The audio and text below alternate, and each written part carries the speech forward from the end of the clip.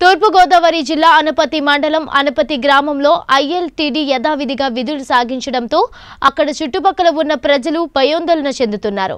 ముఖ్యంగా ఈ ఫ్యాక్టరీకి గుంటూరు, చీరాల, మంగళూరు నుంచి లారీలు రావడంతో ఫ్యాక్టరీ దగ్గర ఉన్న ప్రజలు కరోనా వైరస్ వస్తుందని భయభ్రాంతులకు గురవుతున్నారు.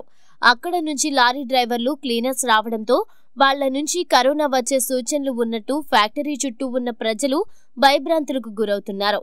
ఫ్యాక్టరీ యాజమాన్యం దగ్గరకు వెళ్లి ప్రభుత్వం లాక్డౌన్ ప్రకటిస్తే మీరు ప్రభుత్వానికి వ్యతిరేకంగా ఫ్యాక్టరీ విధులు నిర్వహిస్తున్నారని అడిగితే తమకు ప్రభుత్వమే ఆర్డర్స్ ఇచ్చిందని చెప్పడం జరిగిందన్నారు.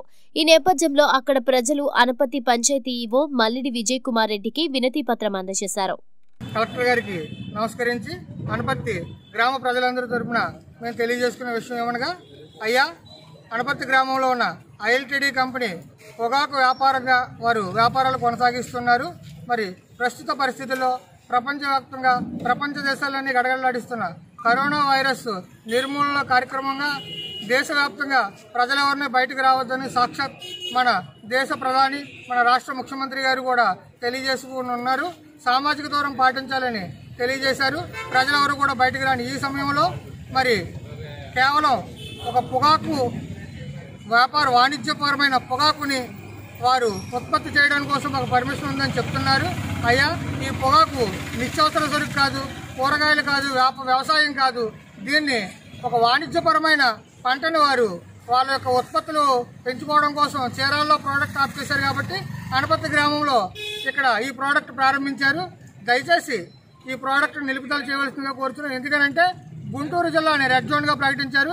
అటువంటి గుంటూరు జిల్లా నుంచి లారీ డ్రైవర్లు ఇక్కడ తీసుకొస్తున్నారు, ఇక్కడి నుంచి అక్కడికి పంపిస్తున్నారు. మరి వారు ఎవరు వెళ్ళండి సరే ఇక్కడ కరోనా వ్యాప్తి చెందితే దీనికి ఎవరు బాధ్యులని చెప్పేసి ఈ అనపతి గ్రామంలో ఉన్న ప్రజలందరూ కూడా తీవ్ర భయాందోళనకు గురవుతున్నారు. కాబట్టి దయచేసి ఈ యొక్క కంపెనీని ఆఫ్ చేయాలి. వందలాది మందితో ఎటువంటి సామాజిక దూరం పాటించకుండా వాళ్ళ వ్యాపారమే ధ్యేయంగా ఇక్కడ ఈ ఉత్పత్తులు కొనసాగిస్తున్నారు. కాబట్టి ఆ యాజమాన్యంపై తక్షణం చర్యలు తీసుకోవాలి. ప్రజా ఆరోగ్యం తర్వాత ఏదైనా అని చెప్పేసి సాక్షాత్ మన ప్రధానమంత్రి గారే తెలియజేశారు. కాబట్టి ఈ కంపెనీని వెంటనే నిలుపుదల చేసి ఎటువంటి ఉత్పత్తులు జరగకుండా కంపెనీని షట్ డౌన్ చేయాలి. లాక్డౌన్ సమయంలో ఆ కంపెనీని షట్ డౌన్ చేయవలసిందిగా కోరుచున్నాం. మరి ఈ వాణిజ్యపరమైన ఉత్పత్తి నిత్యావసర సరుకులకైతే మేము ఎవరో మాట్లాడడం, అది వ్యవసాయం కాదు.